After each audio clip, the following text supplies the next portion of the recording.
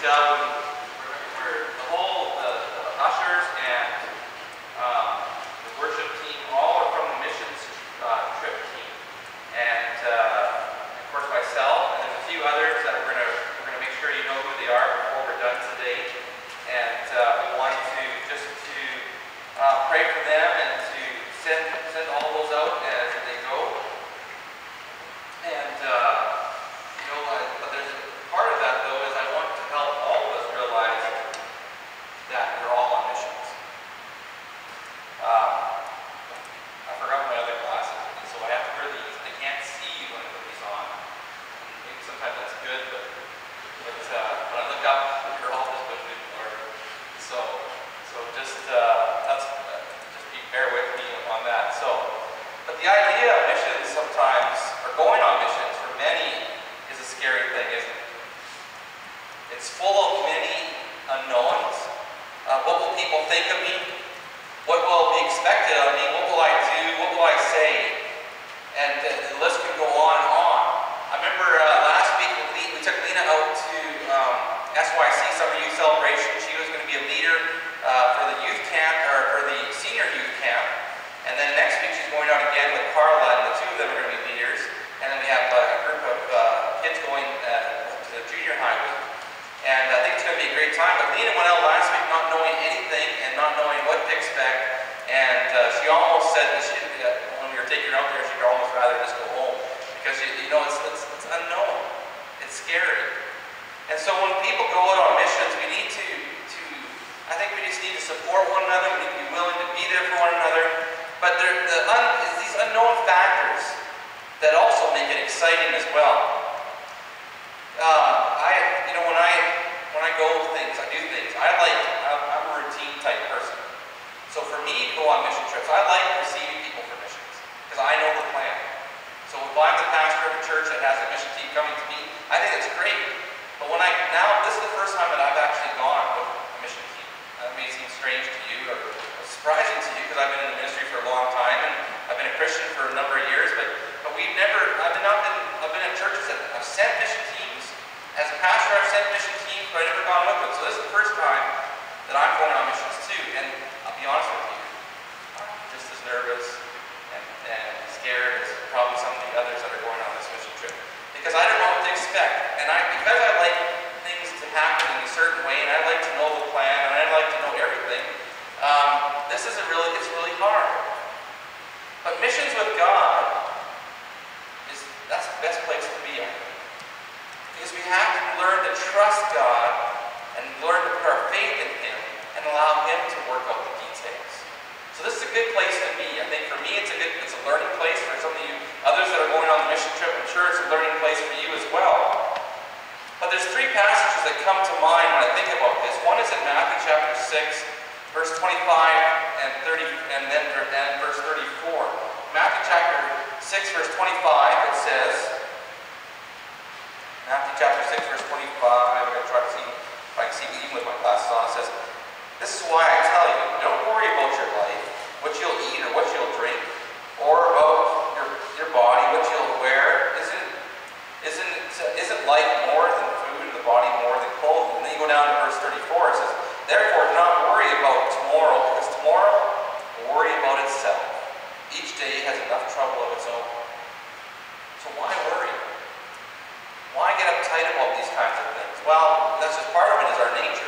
Then we go over to Mark chapter 13, verse 11. Mark chapter 13, verse 11. It says there, So when they arrest you and hand you over, don't worry beforehand what you'll say. On the contrary, whatever is given to you in that hour, say it. For it isn't you speaking, but the Holy Spirit. So in other words, don't get all uptight. Now, I'm assuming that we're not going to get thrown in jail when we go up to Ray, but you never know. I don't believe if it's for anything, it'll probably be for Christy's going to be one of my co-drivers, so maybe because Christy drives too fast or something like that. But we're going to, I don't know if we would get thrown in jail, but I would say though that when we go out and to share with people, when we go out to be on mission, when we go out to be around people that are lost, and we're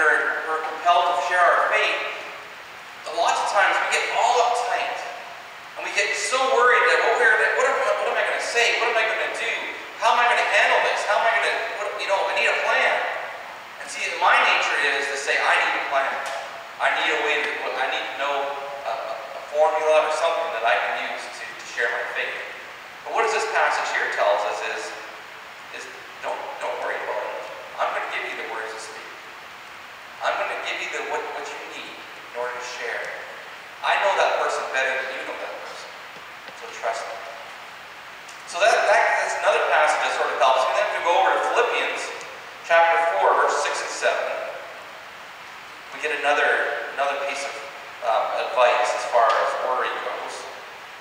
It says, don't worry about anything, but in everything through prayer and petition and with thanksgiving, let your requests be made known to God.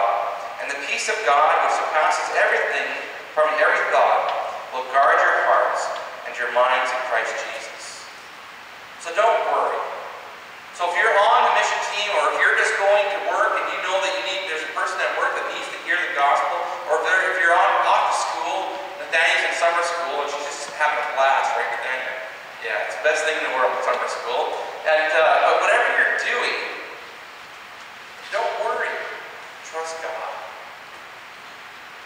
Submit it to Him in prayer. Believe that He has a plan for you. Believe that He has a way to work it out. So who will go? Who will go for God? Who of you is willing to go? The title of my message today is simply that. Who will go? In Matthew chapter 28, verses 16 through 20, we read this. It says, and 11 disciples traveled to Galilee, to the mountain where Jesus had directed them. When they saw Him, they worshipped, but some doubted. Then Jesus came near and said to them, all authority has been given to me in heaven and on earth. Go therefore and make disciples to all nations, baptizing them in the name of the Father and the Son and the Holy Spirit, teaching them to observe everything I have commanded you. And remember, I am with you always to the end of the age.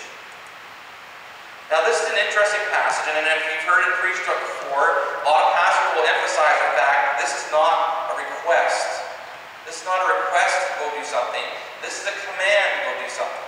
It's an imperative. Jesus is saying, go. So as a disciple of Jesus Christ, the first main disciples, the first 11 that He met on that mount, He said, this is your command, this is my command to you. This is not an option for you. This is not something to consider. It's not something that we need to pray about. It's not something that we need to think about and consider as part of our vision or part of our goals as a church. This is a command for the disciples of Jesus Christ, that we go. And what do we do when we go? We make disciples. Go therefore and make disciples of just Canadians, right? That's what it says. Or Americans. Or North Americans. No, it says go to make disciples of all nations. So it's not just a command to just sit around. It's not a command to just the preacher. It's not a command just to the missionary or the Sunday school teacher or the church council chairman or any of those people. It's a command for every single one of us who call themselves disciples of Jesus Christ. Every one of you that is here this morning that believes that you invited Jesus Christ into your life, if you become one of His children, if you've been adopted in, if you've been grafted into the people of Israel, you have a command to go. So not only do we send out missionaries from our church, a mission team of, I can't remember how many total we have, Chester. How many of us are going this year? 14. 14 of us are going on a mission trip this week to Ray, Edsel, Northwest Territories. Never been that far north in my entire life. I'm sure the mosquitoes are as big as me. But, or at least the black flies. Anyhow, but you know that it's not just for the mission team to go. It's every one of us. Sure, we're going and getting in cars on Friday morning at 6 o'clock in the morning, an ungodly time. I don't think anybody gets up at that time anymore. Well, that's not true. I know people do. But you know, it's a crazy time. We're going to get in the car. We're going to drive 16 hours straight up to Ray. We're not stopping this year. We're going straight through, all the way up in one haul. On the way back, we're going to stop overnight because I'm sure we're going to be wiped out at that time. But on the way up this year, we're going straight up to Ray one day. And you know, it's sure we're getting in the car. We're going. We're being missionaries. We're going to go and we're going to hopefully make new disciples of Jesus Christ as we go.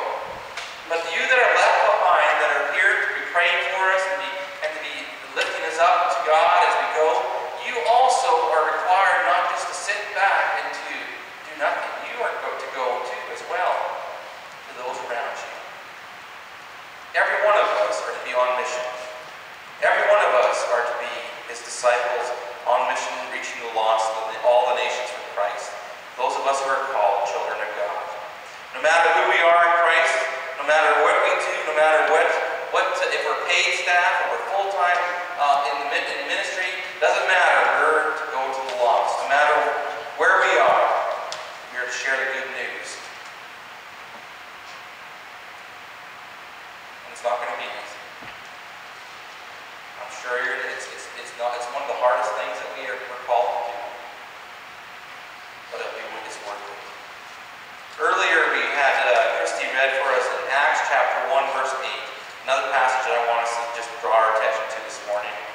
Acts chapter 1 verse 8 tells us, "But you will receive the power when the Holy Spirit has come unto you, and you will be my witnesses in Jerusalem and all Judea and Samaria and to the ends of the earth." You look at this passage. Basically what Jesus is telling them is, you're going to start where you live. I want you to be my witnesses where you are, in your home, in your hometown. And then he goes out from there, he says, and then all Judea. So in other words, all the area around you, the province around you, in the greater Edmonton area, so out to even St. Albert or Sherwood Park, Spruce Grove, Stony Plain, and further in those areas, further out around us. So he's broadening their command to go. But not only there, he goes on to Samaria. Now, I think Samaria, when he says Samaria, it's an interesting thing. It's kind of like telling you you're going to go to your enemies as well. The Samaritans were not highly thought of because they were a mixed people. They were Gentiles and Jews mixed together. And they were considered to be sort of cast off from the people of Israel. Now, who's those that are your cast-offs? This morning, as we drove in, I don't know if some of you might have seen on our front porch here at the church, and we had a horrible storm last night. But there was a fellow picking up his bed, getting ready to move on. We go up there and scold him for stopping overnight. Some people would maybe guess. The reality is, he was looking for shelter. Maybe it's going down to the Mustard Seed Church. Maybe it's Hope Mission, those people there. Maybe it's something else. Maybe it's going to Calgary, those horrible Stampede fans and Calgary Flame fans. I mean, who could ever cheer for those teams? Like, it's unbelievable what anybody does. But I don't know who those people are that you just can't handle being around. But those are our Samaritan people. That's our Samaria. It could be just your neighbor. That neighbor that just, never cuts his grass. His garbage is always, a mess. I don't know. Basically, that's me and for my neighbor. Because our garbage is, we don't have a real great garbage collection area. It's always, we have to take it out to the street. And our grass, I figure, God created it. I can leave it get a little longer than some people like to cut it short, so I don't mind. I think it just helps the environment. It just creates more oxygen. So I'm the bad neighbor. But I don't know who that is for you. But that's who he was challenging them to go to. So start in your home, then go out a little bit further, and then go a little further to Samaria, and then even to the ends of the earth. Now, for some of us, for me, today, that's great. That seems like the end of the earth. That's a long ways away. I don't think I've ever driven that far in one day. Vancouver is the farthest I've driven, which is pretty close. It's about 13 hours. But another 3 hours, I guess. 13, 14 hours to Vancouver if you go through Coquihalla and to drive a good clip. But anyhow, you go even further. What I see this as, basically, is what he's telling them. You go now, you start at home where you're comfortable, and then you go a little bit further, and then you go to those people that you're not really comfortable with, the Samaritans, and then you go to the ends of the earth. So in other words, way outside of what you think is possible. Because what is the ends of the earth? It's a globe. You get to the end, you're back at the start, basically, right? So go until you get back home again. Go until you get back to the start. Don't stop until you get back to where you began. In some ways, that's Ardell and I, because I started here, and now we're back to the start. But I don't think I've got to the end of the earth yet. Although sometimes we felt like it. Been to places that I thought I couldn't believe what I saw around me. When we went to the Dominican, I've never seen kids so hungry that once you offer them something, they just attack you almost. It just broke our hearts as we were in the city. I can't remember even the city's name, but it didn't matter to me. We're crossing the Catholic Church. They took us to the Catholic Church to show us the main big Catholic church in town. And these little Haitian boys and girls, a mom with a baby, begging for food. I never thought I'd ever see that in my life. But this killed me to see that. We need to love those people too. We need to show people that we care about them. And that may mean that you need to go beyond what you're comfortable with. Go where you never thought possible. Go do things that you thought that was just for missionaries. But go. That's the command. Where is your Jerusalem? Home, work, at school? Where is your Judea? Your neighbors, your favorite restaurant? Where is your Samaria? Is it the guy who calls you names, or is it the neighbor with the dog that barks all night? Where is the end of the world for you? Is it helping a mission downtown, or is it taking food over to a family that's brand new down the street? See, we don't need to travel far to find our mission field, but we must go and find it. By saying no, we're saying to our Savior who died for us, no. By saying no, to those who need to know that Jesus' love is for them, we're saying no to people that if we say, I'm not going to go, I'm too nervous, I'm too worried, I'm too afraid, we're basically saying, I don't care if you're going to hell. You're telling your neighbor, I don't care about you. You can go to hell. Sounds sad, doesn't it? You're saying to you, when you don't share and go to your friend and tell them that Jesus Christ loved them enough to die for them, you're saying to your friend, I don't care enough about you to worry about what's happening to you in eternity. You're saying to your family, I'm not worried about you. You take care of yourself. I'm not my brother's keeper. How well did that go for somebody who used that term? Who used that? Remember in the Old Testament, in Genesis, when one brother is disappeared all of a sudden, and God says, where's your brother? Oh, I'm my brother's keeper.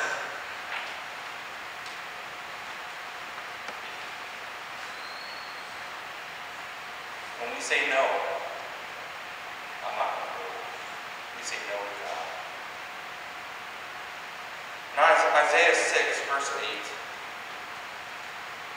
Passage is probably familiar to a lot of you. If you recall, it's a passage that talks about Isaiah as being challenged by God to go. And he's saying, God's asking a question in this passage. And that's Isaiah chapter 6, verse 8. It says, Then I heard the voice of the Lord saying, Who should I send?